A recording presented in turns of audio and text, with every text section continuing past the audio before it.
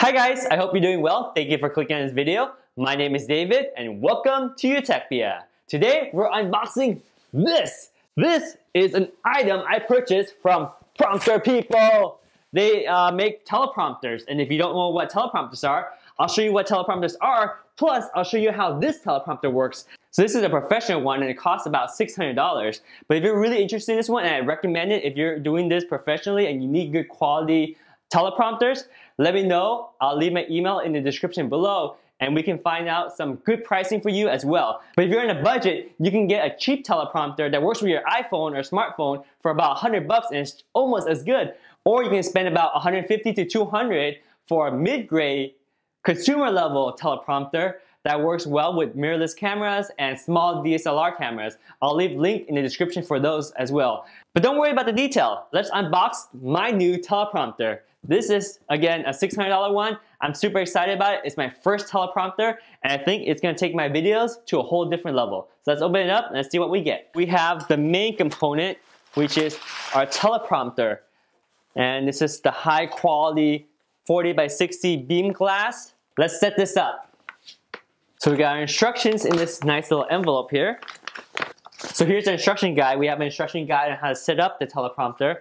And we have instructions here on how to set up the Bluetooth remote. And instructions on how to use the tab grabber, which is the device that's going to hold the tablet for me.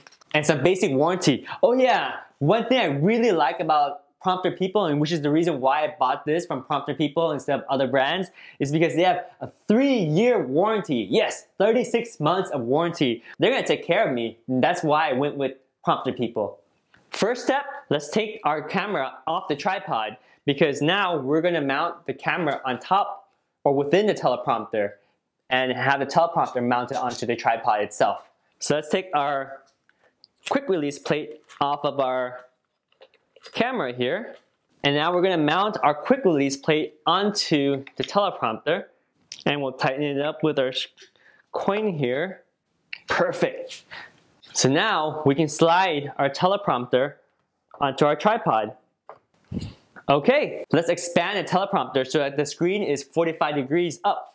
So you want to set it at 45 degrees and you don't need to take out a protractor, ruler, or do any measurement because it's straightforward. There's only 2 settings, either at 45 degrees or collapse to store it. And that's it. Once you have it in the right position, it locks in. It has a little groove, so there's no chance of it falling back down. Pretty solid, simple, but good, well thought out engineering. This is where the iPad's going to sit. So let's go ahead and take it apart, put the iPad, and install it. So here's the component that's going to house the iPad. Oh, they thought of everything. This is really nice soft felt material so it doesn't scratch up the back of my iPad, which is something I'm actually concerned about because I like my iPad a lot and I love it to not have scratches. So this is a good design. Good job, Prompter People, for making this felt lining back here. I like it.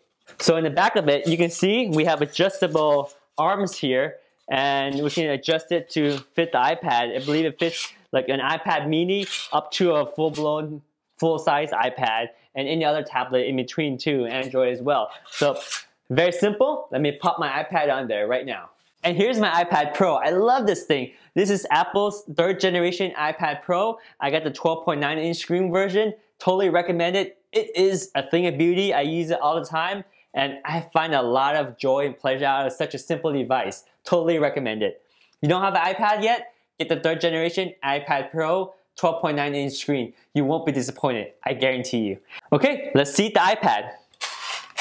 Wow, couldn't be any simpler than that. iPad is definitely secure, and I noticed there's extra spaces. So if I wanted to, I can even keep my iPad in the case and also install it, which is actually not a bad idea if I wanted to keep it in a case. But for simplicity reason, there's no case on the iPad right now, but I don't have to worry about scratches because everything's protected. These rubber here are really soft, and of course on the bottom I have the microfiber material that doesn't scratch the bottom of my iPad. So everything is secured, and this thing is secures on with just 2 thumb screws right here. Very easy. And now we're just going to slide this thing back onto the tray here. Perfect. And we got our 2 thumb screws that we took out earlier. Just going to put that back on here. And as simple as that, it's secured. Oh yeah, This looks really robust, and I'm really happy with the quality of the material that I see so far.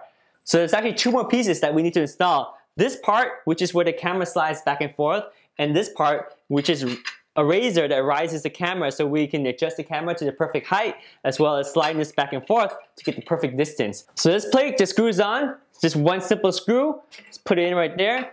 Everything aligns so you can't get this wrong. And the screw has a nice little plastic handle here. Makes it very easy to turn the knob, no tools needed. And look at this knob sticks out, so it limits the sliding motion. Say if you want to push the camera even just a little bit more, you can do that simply by lifting this knob up, turning it, and letting it go. Yet you didn't tighten or loosen the screw at all. This is a very nice, simple feature, but features like this show how much time, effort, and quality prompter people puts into their teleprompters. So here's our riser. We actually don't need to use this piece because you can mount your camera directly on here if you have a really big camera and you want it as low as possible so that your lens is still in the middle of the beam splitter screen here. Or if you want to put this adapter here, you can raise the camera up just a little bit, or you can use this side to raise the camera up even more. For a smaller camera like mine, I probably need to use this level, but we'll see how that looks. So for me, we're going to use a small mirrorless camera, and that means I'm going to use this top level riser here. That way the camera sits right here and it's just in the middle of the screen. So that's how we're going to do it. Let's go ahead and tighten it up so it looks like this, and we'll slide it in so that the lens is pretty close to the beam splitting screen. Let's go ahead and mount our camera. So now that the camera is mounted, let's move the slider to find the perfect distance. So for this small camera and lens setup, pushing the slider in all the way to the end of the travel works perfectly for me. So let's lock it down in place. And just like that, one simple knob locks the razor in place and keeps it from sliding along the slider. Genius. Let's put the hood over our lens so that light doesn't spill from behind. And it could not be any simpler than that. We're ready to go. Let's go ahead and power up our iPad, put some software in there, and let's get rolling. So we got the little mini keyboard that it comes with.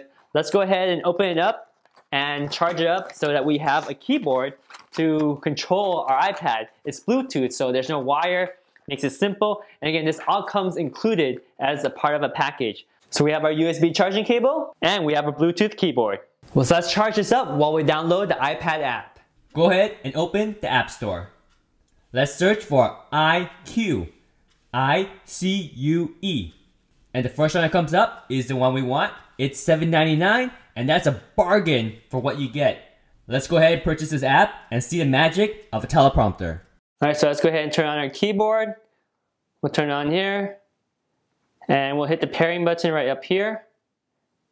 So now it's in pairing mode. Okay, so our keyboard pops up. We'll select the keyboard.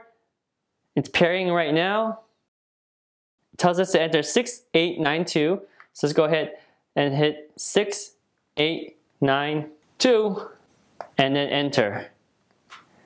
And there it is. We are paired. It's connected. Okay, so that's pretty much it. So now we just start the iCue app. And now you can just tap the screen and it starts scrolling and you can read what's on the screen. For example, intuitive control, navigate line by line. And if you mess up, you can always go back. And of course, you can change the speed of how fast the text scrolls too. All that is a basic functionality. And the best part is you're not recording the text that's on the screen, because check this out. On this side, the camera doesn't see the text that's on the teleprompter. So here we go. This is the best part about it. I'm looking right into the screen, but I can read the text without memorizing the lines. Intuitive control, navigate line by line, variable speed, bidirectional timer, on-screen countdown, reading guides, mirror, horizontal or vertical. So you can see, this is great. This is what a teleprompter does. I can look directly into the camera so I have perfect eye contact with you, but the text is right on the screen so I don't have to memorize anything. So right now I'm looking at text, but what the camera records is just me and not the text. Let me show you.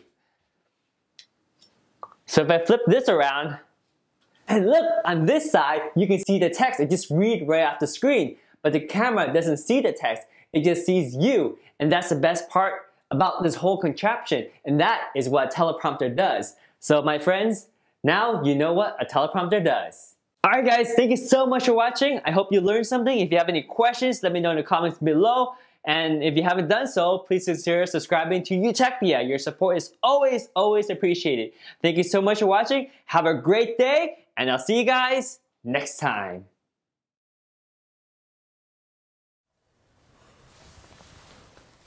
Hey! Hello? Are you still there? Oh, there you are. I see you. Thanks for sticking around. Well, if you want to see more videos, check out these. And yeah, these are pretty interesting videos. I hope you like them. And thanks again for watching. I totally appreciate it. You guys are awesome. Well, I'm gonna head out now, so I'll see you later. Bye.